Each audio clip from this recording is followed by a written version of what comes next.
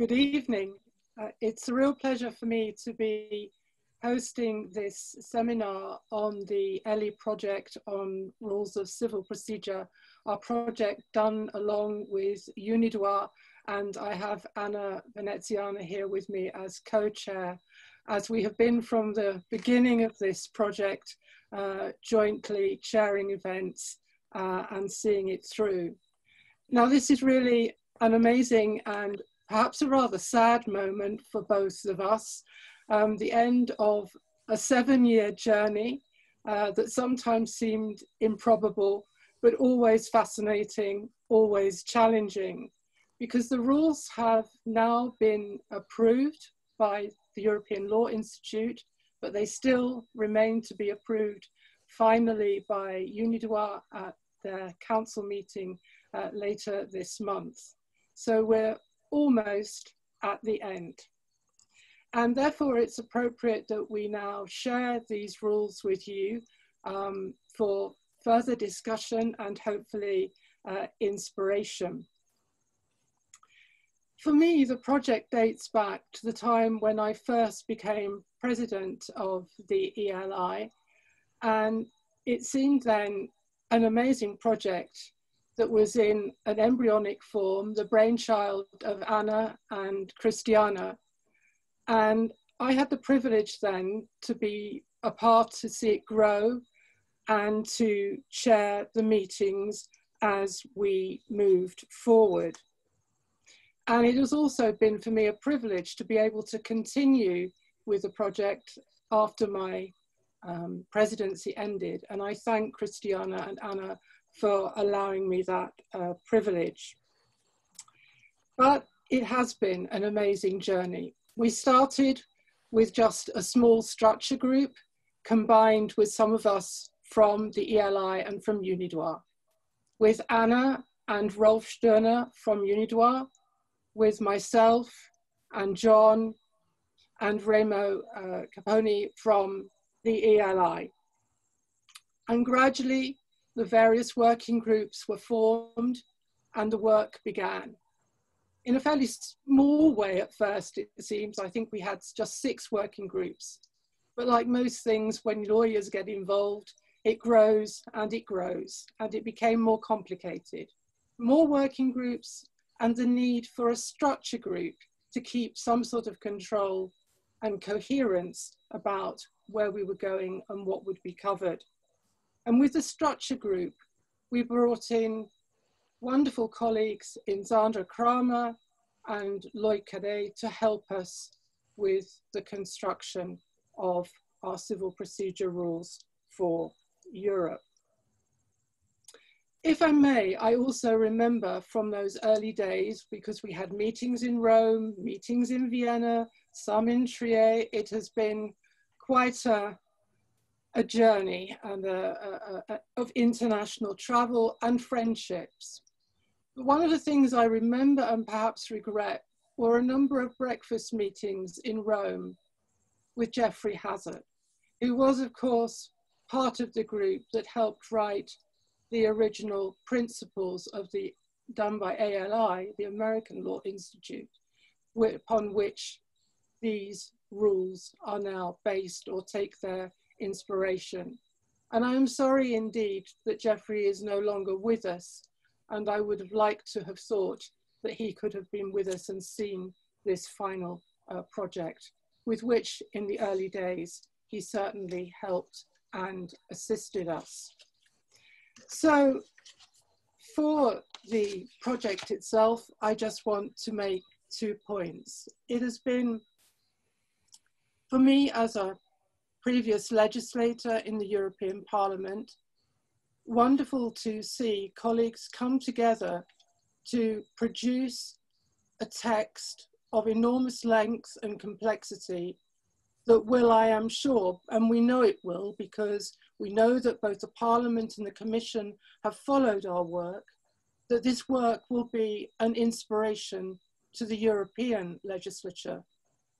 We know that they won't take everything, but we know that some parts will be an inspiration, and that the approaches and the rules within the work will give inspiration and guidance both to courts and judges, and hopefully lots of food for discussion to academics. And in a sense, this was what the European Law Institute was founded to be about, to put inspiration for legislation on the table. And in this project, we have done it, I think, in spades. In terms of content, the one thing that has also intrigued me throughout sharing meetings that was sometimes a little fractious, sometimes difficult, sometimes a little tense. Yes, we had discussions between our various legal traditions, between progressive and perhaps less progressive approaches. It has been quite something. But what was intriguing to me as a former litigator was the balance achieved throughout between the role or the autonomy of the parties and the role of the court. That tension and that balance, I think, is central to these rules and something of novelty in the way they are constructed. So those are the points I wanted to make in my opening, save for one last thing. We wouldn't be at this final staging post without the cooperation and help of many, many colleagues, too many for me to mention now. But what I personally wanted to pay tribute to was the perhaps slightly unlikely partnership of Rolf and John over the last months and weeks of this project. And it has been amazing what you have done together to finally bring all the work to fruition.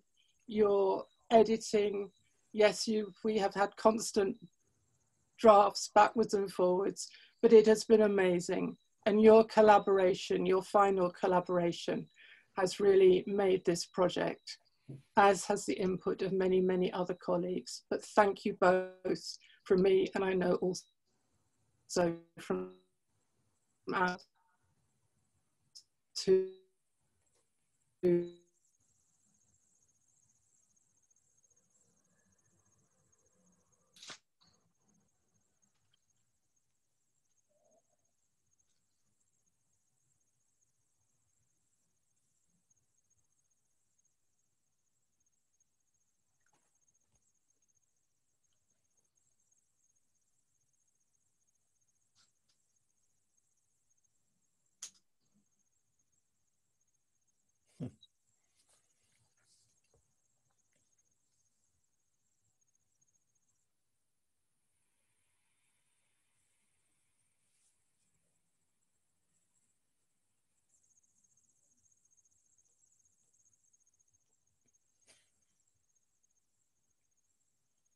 Sure.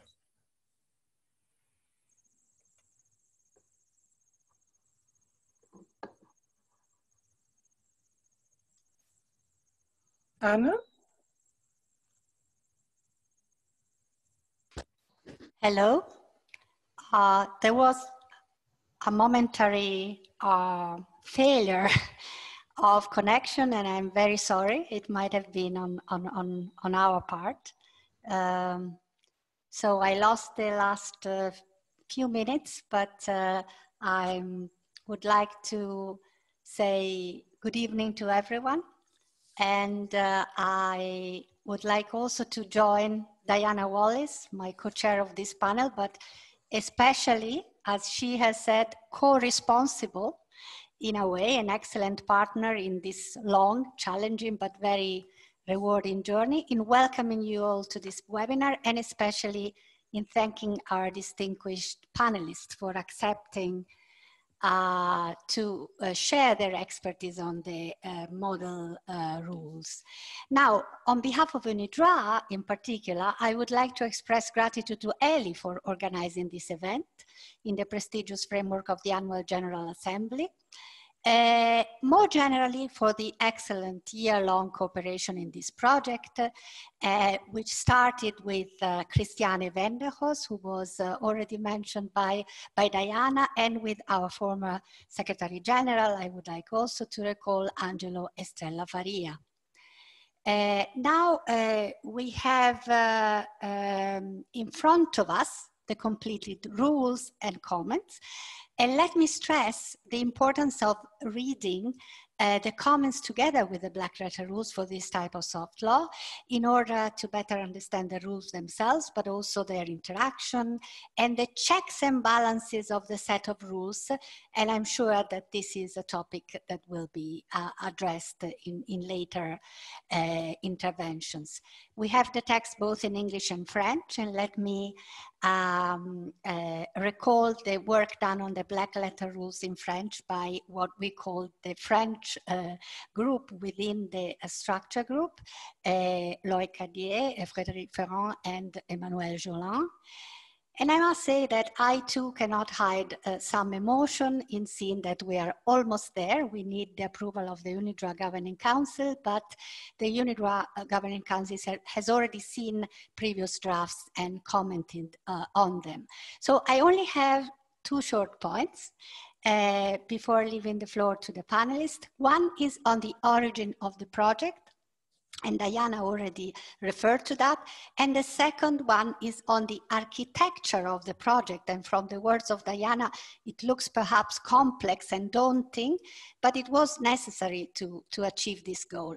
So on the origin, I would like to recall that this all started as an idea of the Secretary General at the time and Christiane Wendehorst for the implementation and adaptation to a regional dimension of the American Law Institute UNIDROIT Principles of Transnational Civil Procedure. And we have here Rolf Sturner. Professor Sturner was a co-reporter in that project. Now, this is why most rules start with a reference to one or more ELI-UNIDROIT principles. But of course, the drafters had to consider a much wider array of sources, including European national laws, supranational regulation, and Diana has already referred to the active participation of the EU institutions as observers in the project, as well as international instruments. And here I would like to mention our sister organization, the HCCH, who participated as an observer in the project. So this is a regional instrument, therefore, it's model rules for Europe, but in a way it has also a global dimension because of its origin and potentially because of its use as model. Why not for other jurisdictions?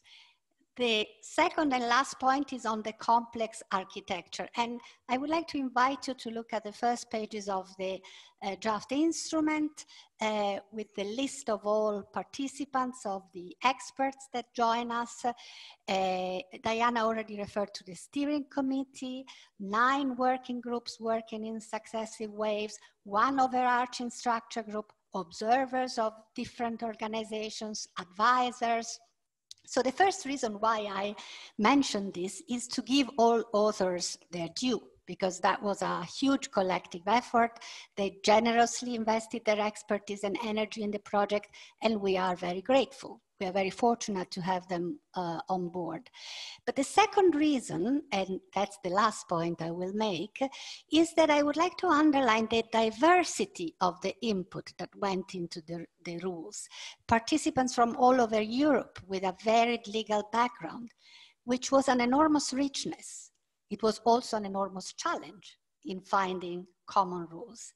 And I hope that the discussion that we will have today will both show the richness and the challenge of this set of rules that we are presenting today. Thank you very much, and I would like now to give the floor again to Diana Wallis in order for her to present our panelists. Thank you so much, Anna.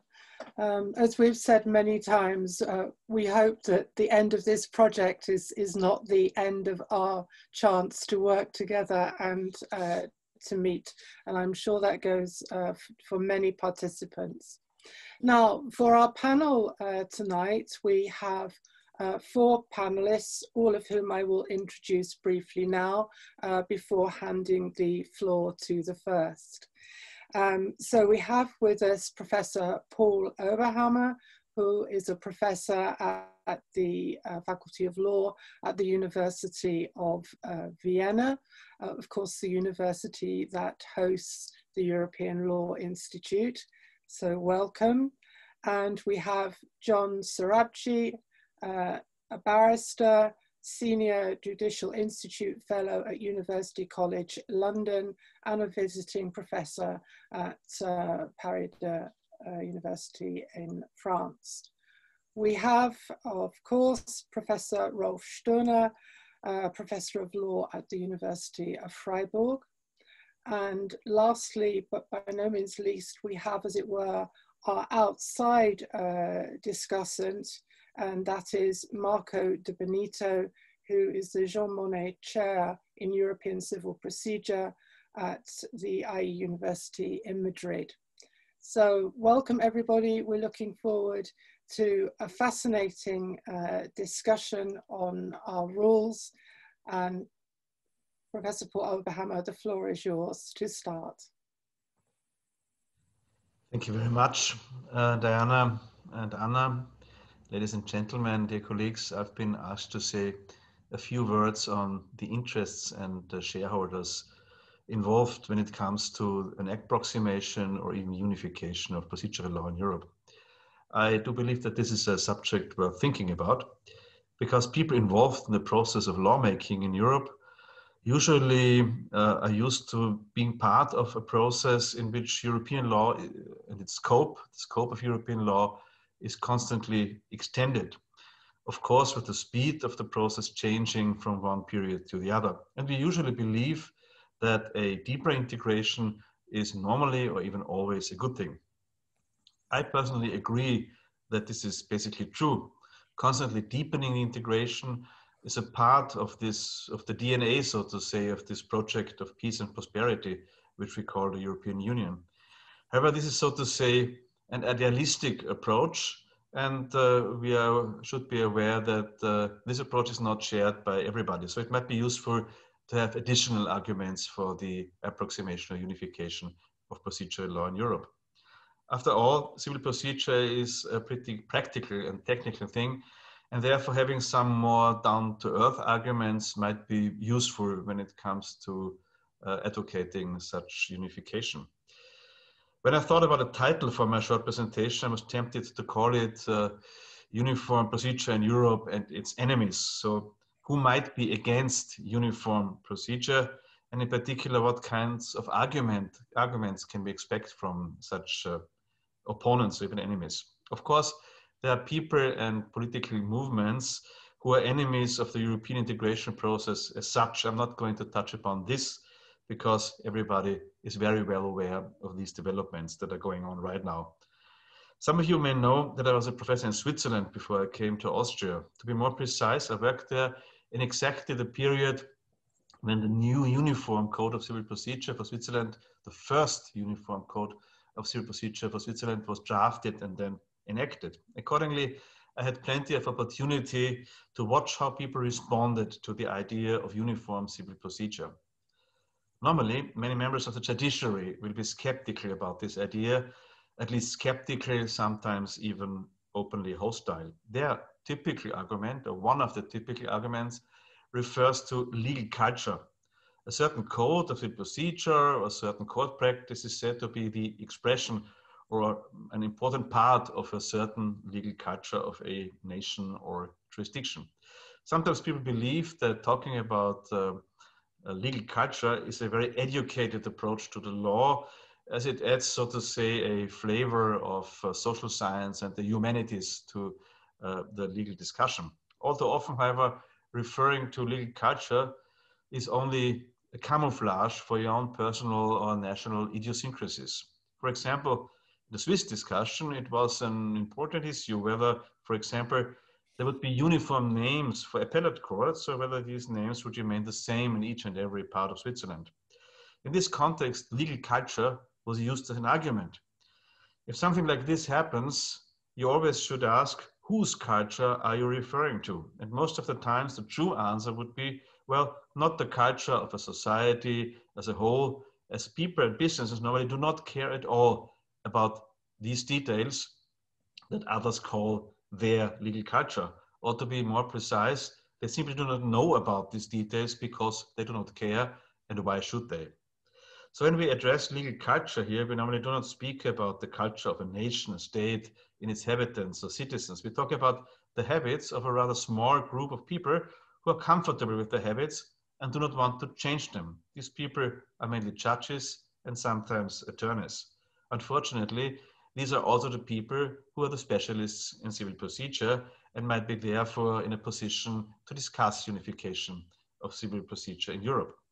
One might think that maybe academics might be the ones to get the specialists out of their comfort zone. After all, professors have been advocating approximation of civil procedure for quite a while, and most of the specialists involved in the work of the ELI-UNIDROIT working group in our project are professors as well. Unfortunately, I have to make two observations, or rather reservations, in this context. On the one hand, I have witnessed a certain coincidence over and over again, both in the course of our project and in other discussions on comparative civil procedure. A professor will suggest a certain solution. When confronted with the fact that this is simply the solution of his or her own home jurisdiction, the answer will normally be, well, it is only a coincidence that this solution from back home is the most convincing one. This is the behavior of the open-minded pro-European academic, and maybe in subsequent discussions with people from other jurisdictions who are also of the opinion that their national approach is the realistic, the rational one, such a person might change their minds. Others who do not show up very often at conferences or seminars like that belong to the most ardent defenders of legal culture, childishly defending their own little treasure trove of the stuff they know by heart and say in their lectures just the way their forefathers did. As you all know, the work we do in the creation of an area of freedom and justice and security is ever not meant to be serving the comfort of judges or academics, but rather the interest of the citizen. Let us assume that this citizen is interested in the rule of law, and this is because this is what protects his liberty and his property. And this rule of law is mainly based on foreseeability. At least Friedrich von Hayek said so, and after all, he's the only Viennese lawyer who was ever awarded a Nobel Prize. Some might argue that traditional notions of civil procedure provide for such foreseeability, as there is established court practice on all that, or maybe even case law. This is of course true to some extent, and then again, not at all. If you look at arbitration, one might believe that the low degree of regulation of the process might result in a lot of surprises. The opposite is true. Businesses opt for arbitration exactly because they want to avoid the unpleasant surprises they know from national judiciaries. There are reasons for that. First, one can argue whether an established court practice or even case law makes procedure more foreseeable or only very complicated and, as a consequence, not foreseeable. For example, to give you an example from my jurisdiction, in Austrian court practice, there are very complicated and detailed traditions and court practices on how to argue the grounds for an appeal. And you're not convincing if you do not follow this practice. This practice is so complicated that even most Austrian attorneys struggle to get it right in many, many cases. And it would be absolutely impossible for a foreign lawyer to formulate a correct appeal according to that Austrian court practice. They might be able to say exactly what they think is wrong with the first instance judgment, both on a factual and a legal basis, but they might fail to say it, so to say, the Austrian way. With this, I have arrived at the second most important and final aspect. For a foreign citizen or business, every foreign procedure is full of unpleasant surprises. What makes sense for the practitioner of one jurisdiction is an unpleasant, parochial, and arbitrary surprise for those from another, and vice versa. If you want to get rid of such surprises, we have to strive for uniform civil procedure. Of course, not for any uniformity, but for a uniform procedure that makes sense across the border. For that, one should discuss solutions that make sense for people from different jurisdictions. And that is exactly what happened in the course of our ELI-UNIDROIT project. Those who know me will understand that I do not wish to end my little presentation in an overly optimistic fashion. I've told you about my Swiss experience. They had uniform civil procedure for 10 years now, and still it makes a huge difference whether you have to try your case in, let's say, Geneva or in Zurich, simply because of the style of the courts remained quite different. I've also told you about the intricate details of Austrian court practice on how to exactly frame an appeal.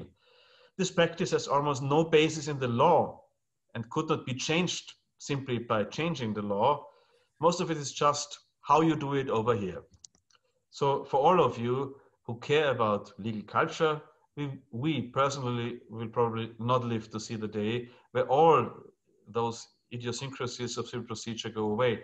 But we can work to provide future generations with a more rational and more foreseeable civil procedure in this area of justice, which is said to be serving the citizen. Thank you very much for your attention. Thank you so much, Paul. If we can now pass to John, please. Thank you very much, Diana. Thank you, Paul, as well. It is a pleasure to have been asked to take part in this panel today, just as it's been a pleasure to work with so many distinguished colleagues, and particularly, as was mentioned earlier, latterly with Rolf over the course of this work. I think that it's true to say that I've appeared on a panel discussing this project at every ELI annual conference since its inception. And that includes a year when I wasn't even supposed to, but had to step in at the 11th hour because of unavoidable circumstances with another speaker. So it's with a great degree of regret and perhaps some relief that I won't have to do this again, as the project draws happily to a successful conclusion. Over the next 10 minutes or so, I want to take this opportunity to outline the project's history and the intentions which underpinned it, to set the scene really for what Marco and Rolf are going to say shortly. Now, as Diana mentioned, the project started as long ago as 2013. A joint exploratory workshop in Vienna organized by ELI and UNIDROIT kicked things off. The intention at that time was to identify a limited number of areas of civil procedure, including enforcement, where it was believed progress could be made on developing a model European approach.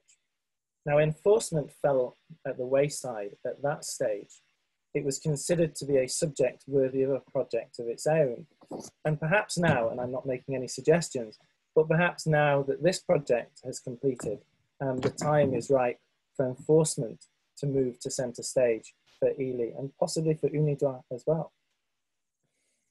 Based on the conclusions, though, reached at that 2013 workshop, and following further discussions between the two organisations in 2014, it was agreed that a joint project would initially consider the development of European rules, model European rules of civil procedure in a modest number of discrete areas. They were at the time access to information and evidence, provisional and protective measures, and service of documents, including due notice of proceedings. It was a modest approach. Specific areas such as appeals, costs, funding, and collective redress were ruled out at the beginning on the basis that they were too problematic. They didn't suggest a successful outcome. As the project progressed, however, given the success of the collaborative approach taken by its working parties and their members, and the degree to which agreed rules and solutions were achieved, the project's scope expanded, even to cover those areas apart from enforcement that were ruled out at the start. Ultimately, the project has covered all areas of civil procedure from pre-issue to appeals and costs and funding of litigation. The upshot was wider in scope than could have been hoped for at the start, even if that was an aspiration, unstated perhaps, of the project. A fully realised set of model rules of civil procedure became the aim and has been achieved. And if I can borrow from the great civil proceduralist, the late Marcel Stormer, whose work inspired and informed the project, a cathedral was built. One which, as Professor Stirner noted in 2013, produced a common vision or idea of a European procedural model. And that model which the project seek to achieve was to be a workable, practical text, rather than a perfect academic work. More the later Wittgenstein than Tractatus Wittgenstein for those in Vienna. No doubt there will be other such cathedrals in the future, which will build on and improve on ELI-UNIDROIT model rules. That is as inevitable as it is to be welcomed. Welcomed because the project's primary aim was to produce a set of rules that would serve as an inspiration for future development, which could, as both ELI and UNIDROIT desire, improve the quality of lawmaking, as well as help to increase procedural convergence or coherence across Europe and the European Union. What the project did not aim to do was to produce the last word, the final word, an absolute definitive template, even if such a thing were desirable or possible. In seeking to devise a set of rules that would serve as an inspiration for the future, it was agreed at the outset of the project that it would not adopt a minimum standards approach to drafting. It was understood that that would yield no real positive development. Rather, the approach to drafting the rules themselves was one which sought best practice. A best practice approach was taken. Now it did so, as we have heard already, by drawing on a breadth of different sources. It also drew on developments in technology, although the drafting strived to be technology neutral in its approach, not least given the speed of development and potential for change which technology carries with it, particularly at the moment. And given recent developments in technology use in procedure in our courts as a consequence of the COVID-19 pandemic, that appears to be a particularly wise policy choice by the project. To give one example though of the best practice approach taken, reference can be made to the rules drafted on case management. Rather than considering whether case management should focus on procedure only, as in the common law, or both substance and procedure, as in, for instance, Austria, the rules eschew the distinction. Rule 7, for instance, which sets out the general case management obligation, on the contrary, accepts that the two are functionally interdependent. And the better approach is one which looks to the court's role in assisting the parties and the parties' role in assisting the court to reach substantively correct decisions. Now, in developing this approach, the model rules articulated what has been described as a partnership or a cooperative model of civil proceedings and case management, focused around the duty of loyal cooperation, which still seems strange for me to say, as it's not entirely an expression that would be used in English procedure or English generally. But the duty of loyal cooperation, nevertheless, between the court and the parties took centre place in terms of case management. An idea that was particularly championed by, and I have to give the credit here to Remco van Rij and Alan Uzelach, who pushed very strongly for this idea of loyal cooperation. Further, in terms of developing this idea of case management, the project developed the idea that it would look at case management commencing before proceedings through the adoption of pre-commencement and thereafter continuing obligations, which require parties to cooperate with each other, and particularly to cooperate with each other before proceedings commence, to seek to settle their disputes consensually. And the court here, the role for that is to help them, to help facilitate such endeavours, but only once proceedings have commenced. Now, in part, these developments are not novel. They can be traced to Franz Klein. They can be found in Norwegian civil procedure and in other, although not all, procedural codes and rules across Europe. To some, they may be controversial.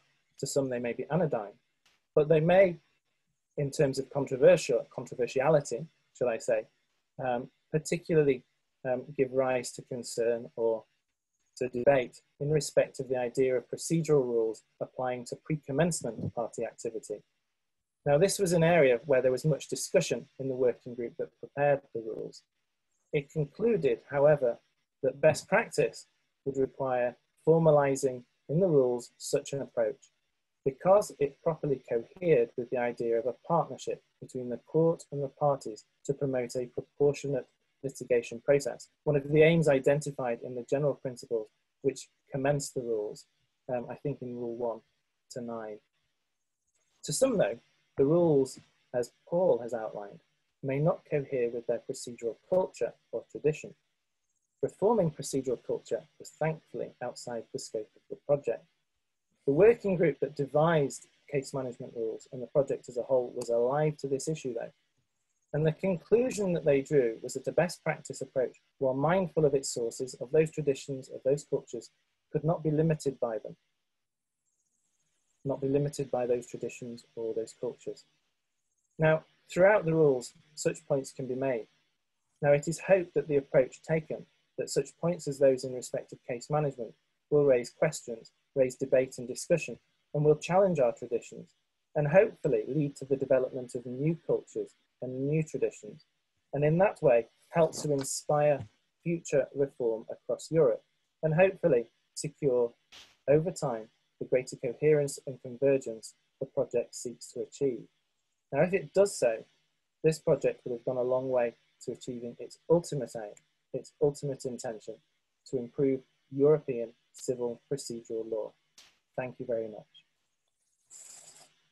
Thank you, John, for setting the scene, as you said, but also going much more further into looking at some of the features of the rules themselves.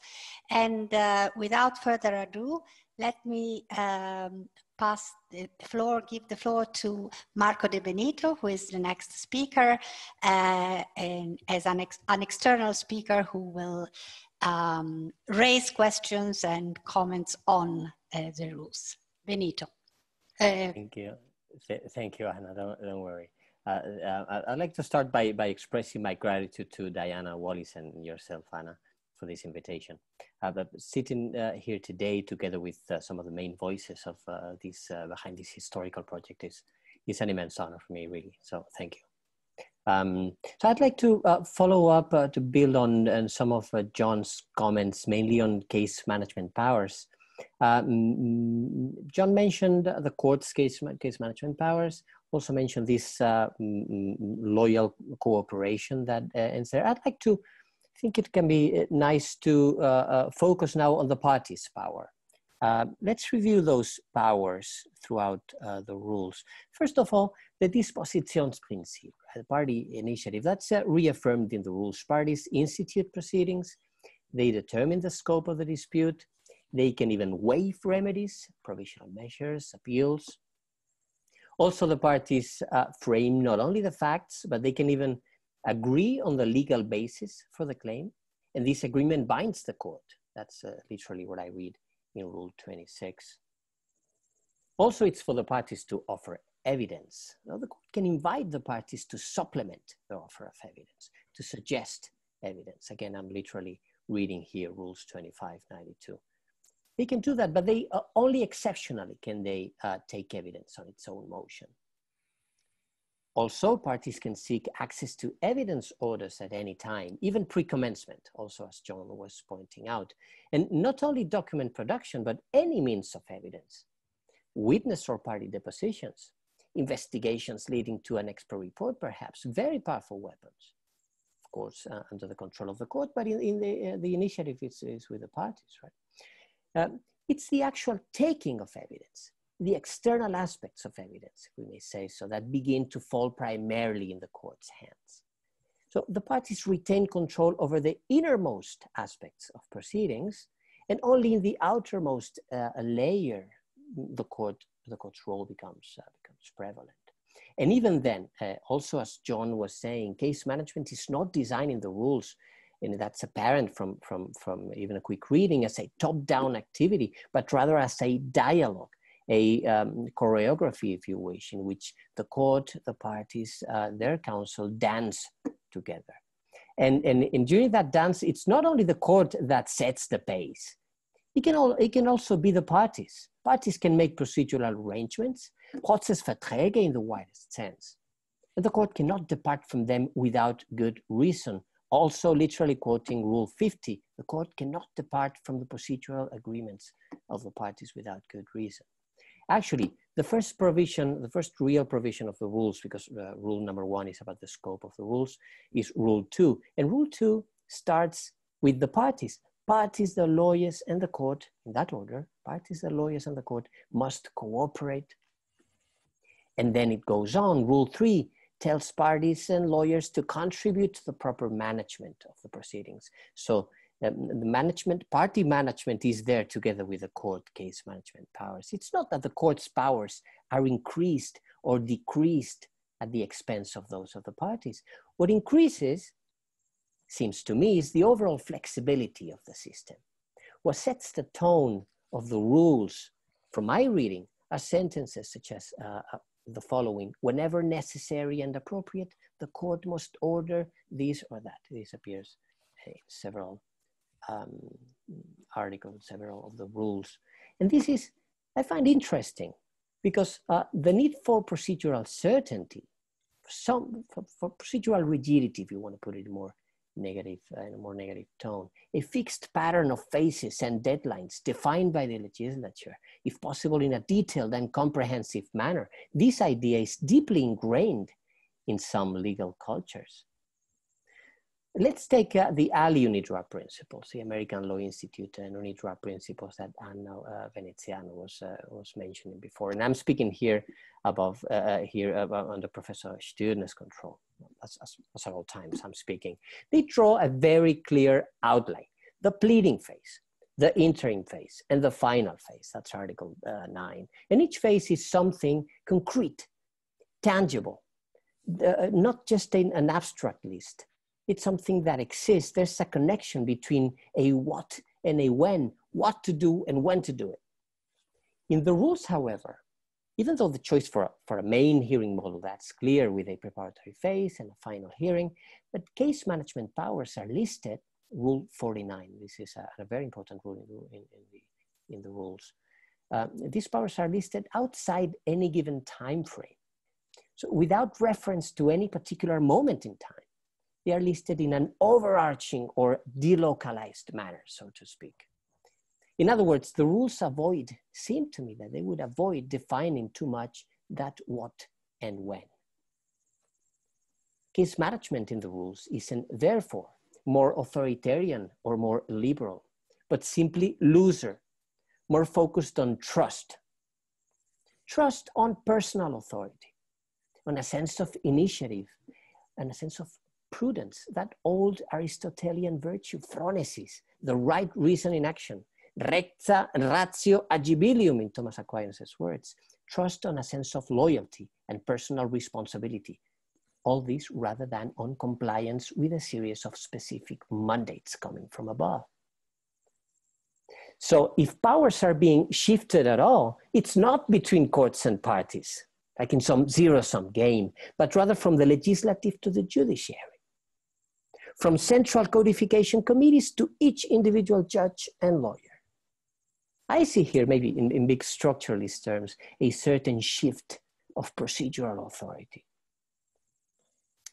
And this brings me to the different notions of judicial office. I'm using this term borrowed from Damascus, what judges are and what judges do.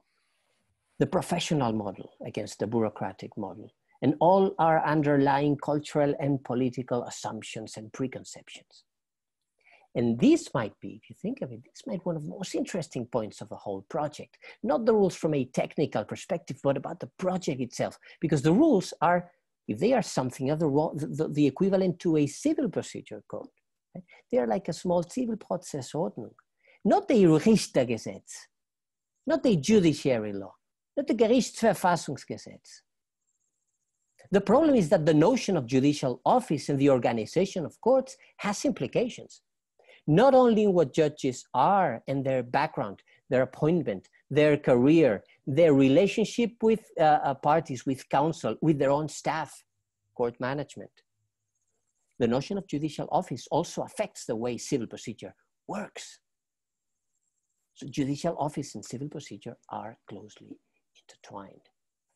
So if the rules lean towards a professional model, to some extent, if that is the case, having the rules applied by judges of the bureaucratic persuasion, wouldn't that cause a certain degree of cognitive dissonance? For instance, in the regulation of appeals, the court has discretion to grant or deny permission to appeal. But many conceive the first appeal, Berufung, appello, apelación, as a losing party's right to a second instance, basically. And in the rules, the grounds for appeal, for that very first appeal, which are fundamental significance, development of the law, public interest in uniform adjudication, that's Rule 166, a controversial one, I think, or that will or may be controversial. Those three grounds for appeal are associated in the minds of many with last resort's appeal with Supreme Courts, not so much with ordinary mid-level courts of appeal. So one might ask, are the rules advocating a system of double cassation, or more precisely, double revision, as it operates through open standards, as it's in Germany, through Generalklauseln? And if the focus is on uniformity, then having a myriad of regional, provincial, state, legal Supreme Courts, isn't there a certain contradiction in terms, certain contradiction in terms? And more, if the first appeal is all about uniformity and law development, how can we achieve those ends unless by infusing even a drop or two of a stare decisis principle into the system? And wouldn't that mean in turn, because again, everything is intertwined, a shift or at least a reassessment of the role of the judiciary in our legal systems? Or maybe it's me that I'm being the victim of my own preconceptions and cognitive dissonance here. These might very well be the case, but we are lucky that Professor Stune will now settle all these doubts, so I don't need to worry much. I hope I didn't overdo my role as devil's advocate. So let me once again express my sincerest admiration for what already is a landmark in the history of procedural science. Thank you very much. Marco, thank you very much for some very thought-provoking comments, but I'm sure Rolf will be well able to deal with the issues that you have raised. Rolf, the floor is yours. Thank you.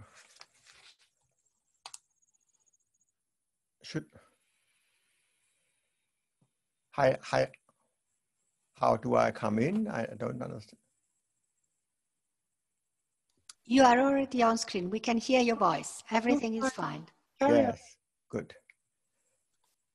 So let me first say that it is my pleasure to have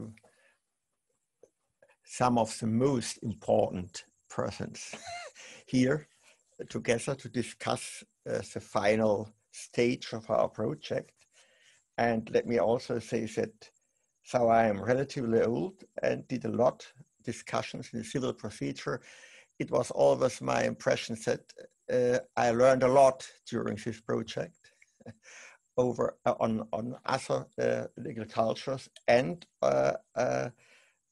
sometimes I had to change my mind, yes, and to adapt to other ideas. Yeah, what is the core element of this rules? In my eyes, it's the duty of the court to give hints and feedback, to enable parties to develop their case upon knowledge of the court's preliminary assessment of the factual, evidential, and legal issues, and of still lacking factual assertions or evidential offers necessary for a success of the party's case in the eyes of the court. It is, in the end, it was already mentioned, the idea of a dialogical civil procedure, a dialogical interaction between parties and court, which underlies these rules. If the court does not fulfill its duty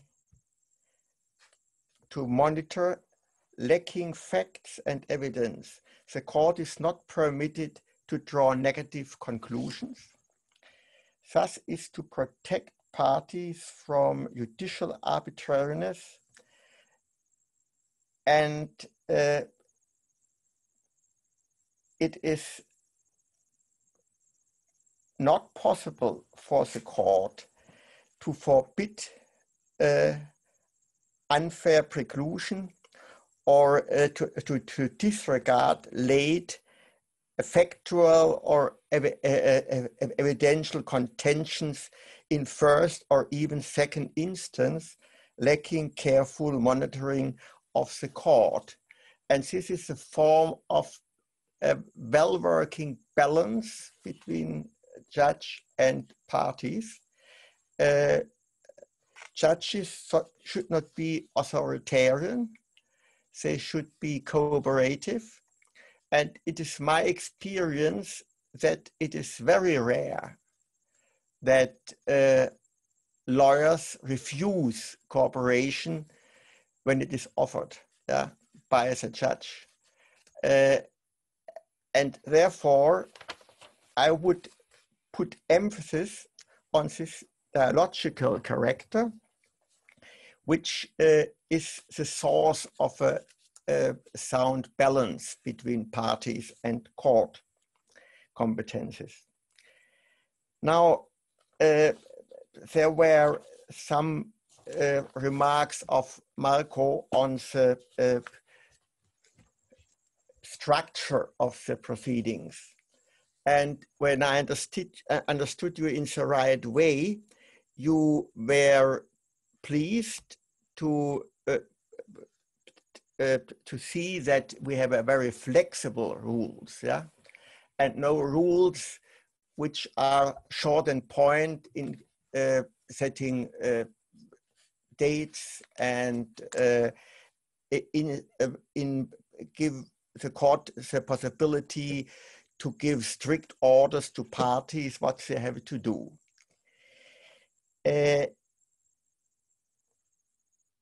You also made a remark on the interim phase, a very short remark, when I remember in the right way. The interim phase is perhaps the most important phase of this,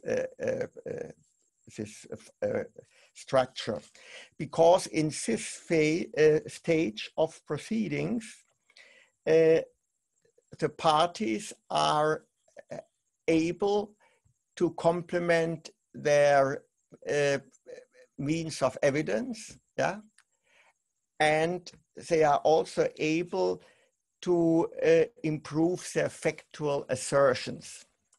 This rule is, this stage is very flexible. There is no clear differentiation between disclosure and taking evidence.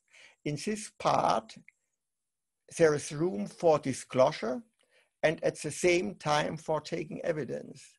And sometimes disclosure and taking evidence are completely, so you cannot make a clear decision, what is disclosure and evidence. For example, if you have witness statements, there are no real depositions, there are only witness statements in this model. And this witness statement may in part replace the main examination when taking evidence. Yes, so it's the old strict differentiation between disclosure and evidence is abandoned, and when I am right, it is also in part abandoned in the legal procedural culture where this differentiation comes from. That's England, yes, because it's no longer possible, even in English civil procedure, to make a clear differentiation. Now, you, Marco Di Benedetto, your remark on the personality on judges, of judges, was very interesting. Indeed, the idea of a judge is very demanding, which underlies his rules. The judge shouldn't be authoritarian and bureaucratic. Yeah?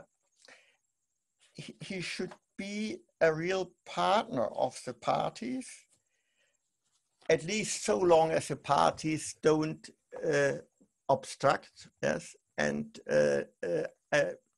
play a fair game and don't become unfair. There is one thing which is mentioned only in the comments, I think. The idea of a well-working community between parties and court, and especially between parties, is a bit idealistic, yeah, and is in the end not the reality. Parties in civil procedure, each of them want to be the winner, and so there is a competition between parties to convince the court of the factual basis of their case, and to convince the court of the correctness of their legal of their legal theory underlying their cases. And the principles of cooperation is concretized in the rules by special duties of the parties. This is a duty to facilitate settlement. Yeah, it's a duty to disclose evidence in favor of the opponent, and it is also the duty to act fairly. So these rules are realistic. There are no more or less romantic idea of a community working together, especially regarding the relationship between parties. I was really surprised, Marco Di Benedetto, that you were relatively convinced of these rules. So you were a bit skeptic about the realization in national procedural codes.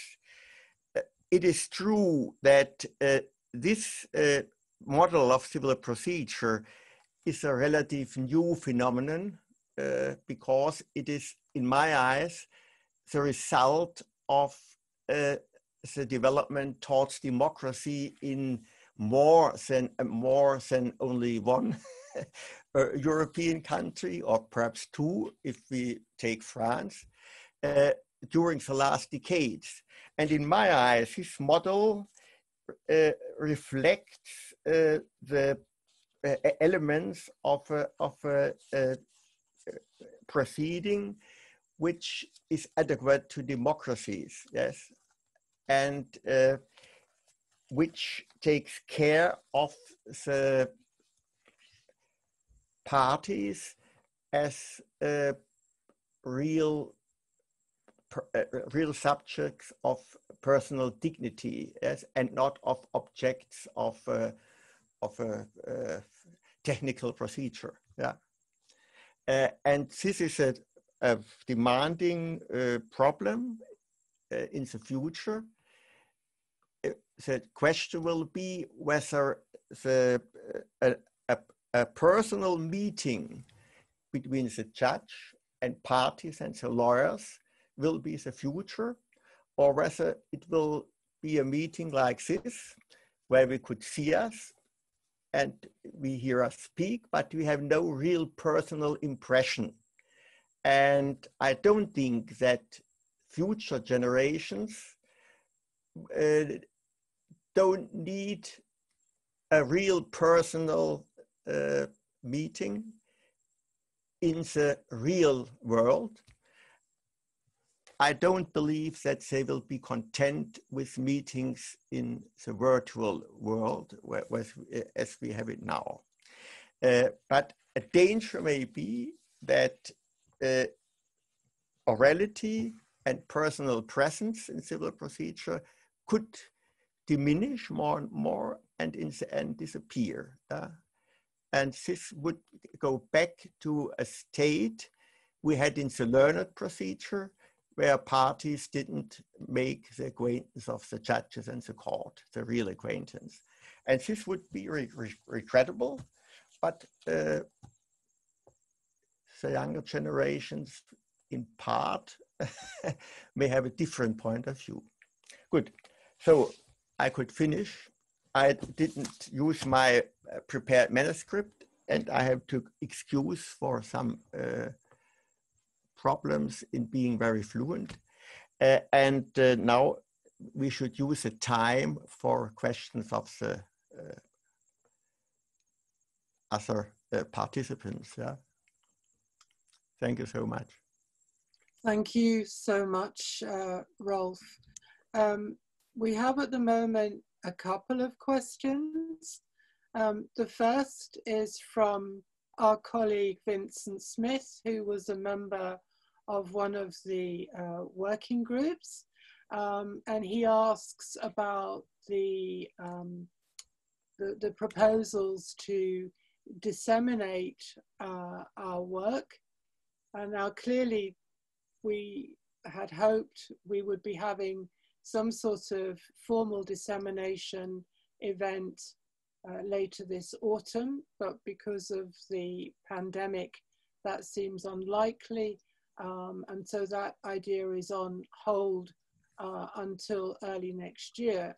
But of course, Anna may wish to say something about the UNIDROIT event at the end of this month, which, whilst there is also a formal meeting to look at the rules and hopefully to approve them, there is also a subsequent event where they will be discussed.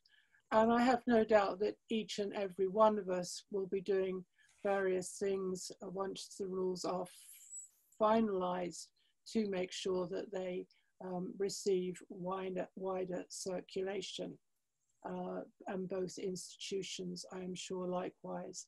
Anna, if you would wish to add something.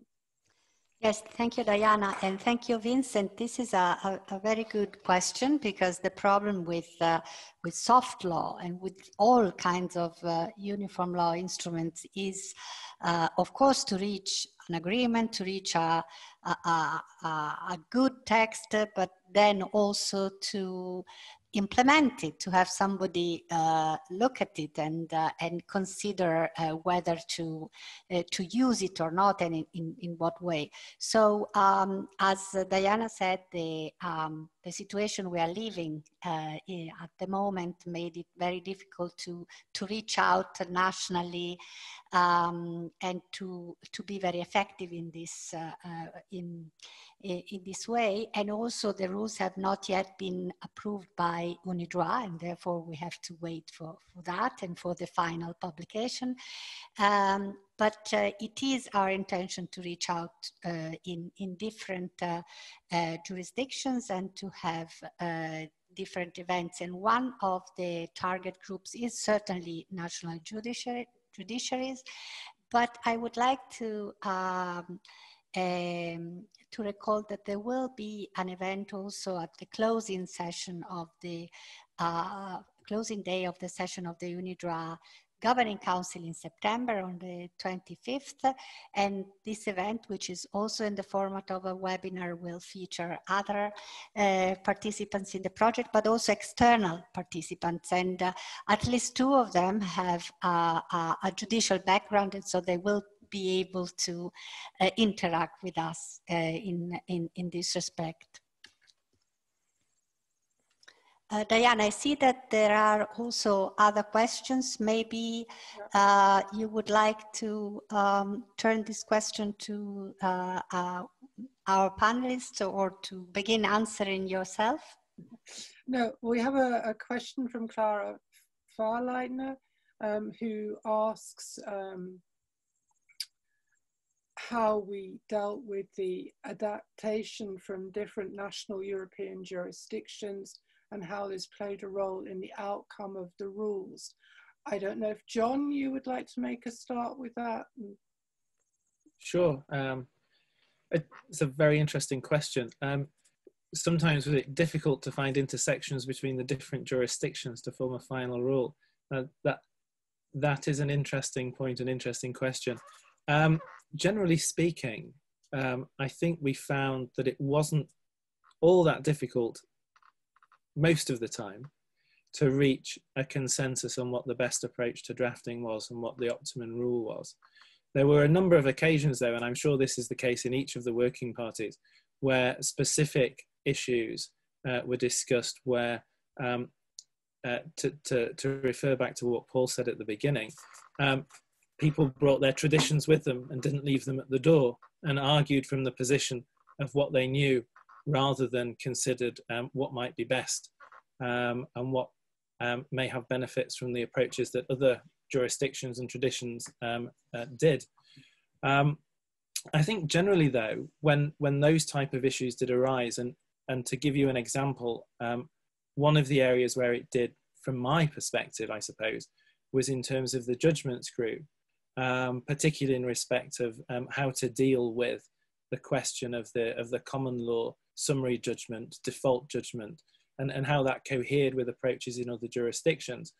And I think the answer really came from, I suppose, the members of that working group and Rolf particularly convincing me that actually the position to take was to look at the function, what the procedure sought to achieve, rather than focusing on what you particularly did, where you came from and what your tradition did. So I think generally where there were difficult intersections between different jurisdictions, actually the way that we got around it was through discussing and through focusing on purpose and function, and trying to see beyond the label and beyond the procedural rule that we were familiar with. And I think if you look through the rules, I think from memory, there is only one rule or a handful of rules throughout the entirety of the work where an option is left open. So the rule provides 2 different versions of what can be done. And I think it's only in those respects that you might say that the differences couldn't be ironed out. But if you were to say that, I think even there you would be misinterpreting the provision. I think though, where we have rules where there are options open, that's because the working party came to the conclusion that no one particular approach was the best approach, the optimum approach, and that it could be left to individual individual rule makers, policy makers in the future to take the decision what they saw was the most effective provision. So I think generally speaking, I'd say that we overcame any particular difficult issues through the discussion and through considering a variety of different jurisdictions across the 7 years that we've been working. I don't know whether Rolf or anybody else has a comment to add to that. Thank you. Rolf, would you like to come in? I think some procedural provisions we formulated were not really taken from special procedural cultures, but the idea came mainly from one culture. For example, the idea to make a part with principles this idea was accepted on the pattern of the French civil code with this principe directeur, yes, for example. And the idea of the pre-commencement duties to settle cases, there were some continental proceedings which had cautious steps towards this idea. But it was first really realized in the English civil procedure with the pre-action protocols. Yes, that's also clear. Yeah, and so it's not nationalistic to mention this and to for some little procedural cultures to be proud of ideas. Why not? But it's always necessary to as you already mentioned, to discuss a function. Is it acceptable or not? Yes, and it makes no sense to follow forms of or kinds of legal nationalism or local patriotism. Sometimes we could feel that this happened, but it was rare. Yes. Normally, all participants of the project were aware of the fact that a functional approach would be necessary. Thank you, Rolf. And we are very aware of the time. We know that our webinar is almost getting to its end, but we would like to invite maybe Paul to intervene at this point, if you have any other comments or ideas or based on the questions or based on the discussion that we had until now. Well, I can only underline what Professor Stöhne has said about mastering the different approaches of different jurisdictions. I think it is important to understand that it was not the nature of the project to simply compile on a comparative basis national solutions and then make a choice to take either one or the other, or to find out that they're basically all the same, or find some tiny common ground. It was more a informed dialogue of people from different jurisdictions, explaining to each other the concepts and solutions they know from their jurisdictions. And on that basis, a very intense and 7-year-long discussion on how to reach such principles and rules that have now been, so to say, codified by the project. So this is not a comparative handbook on European civil procedure, but rather the outcome of a long, intensive dialogue of people from jurisdictions from all over Europe, bringing to the table their experiences, their concepts, and then competing for the best solution. And I think as such, it needs to be understood. And therefore, the question is not which of the national systems succeeded, or how did we master a situation where there was no common ground. It was not about winning or losing. It was not about looking for common ground and getting desperate where there is no common ground. It was rather about a competition, a dialogue of ideas, and finally agreeing upon the best solution, which makes sense, as I said in my little presentation, not only within one system, but across the border. Thank you. Thank you very much. And thank you everybody for your participation. All of those that you have been watching and listening to us this evening. We've had some nice comments. Thank you very, very much. Thank you to all our panelists. Thank you, dear Anna. I'm sure our cooperation will continue and with all of you. And I wish you a very pleasant end to the evening. Thank you. And many thanks from me as well, and especially to the panelists and also to the organizers of the webinar. It was not easy this year, but it went very well. Thank you from us all. Thank you. And have a nice evening. Bye-bye. Thank you very much. Bye. Bye. Bye. Bye-bye.